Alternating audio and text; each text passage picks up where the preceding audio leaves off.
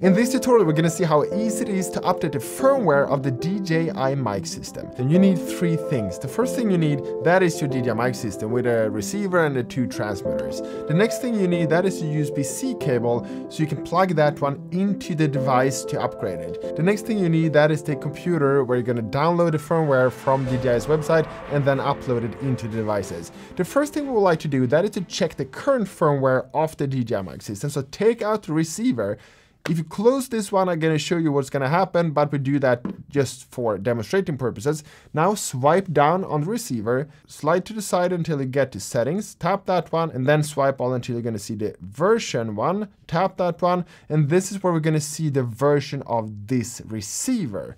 If you would like to see the version of the transmitter, just swipe once to the side, and here's going to be empty. That is just because the lid is closed and they are turned off. If we open up the lid, we're going to see that it's populated with the firmware version of the DJI transmitters.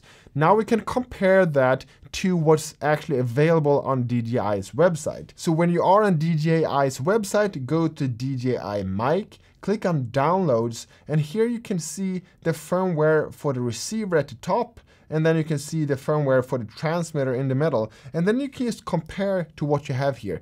If you now discover that you are on an old firmware, it's time to update. So the first thing we're going to do that is to click download, and the download is going to start. And then we're going to take the next file for the transmitters and download that as well. The first device you're going to upgrade, that is the receiver. So take the receiver out of the case, then plug in the USB-C cable into the USB-C slot of the receiver, then go into the computer again. It's going to show up as a connected device called no name.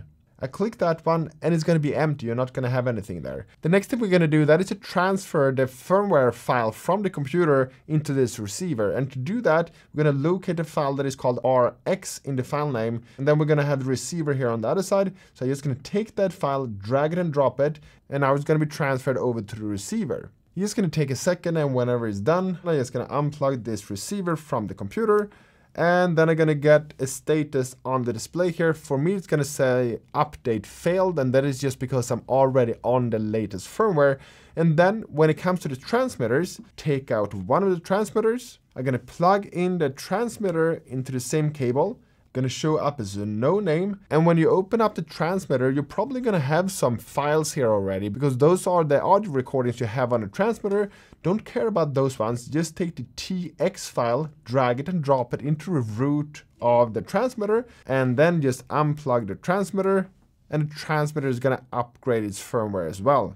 Next, we're going to take the second transmitter. We're going to redo this process again. Just plug it in, wait for it to show up in Finder, drag and drop the TX file onto the transmitter, unplug it whenever it's completed. Now, after the update is done, we're just going to do the same way as we did initially to check that the firmware is actually updated.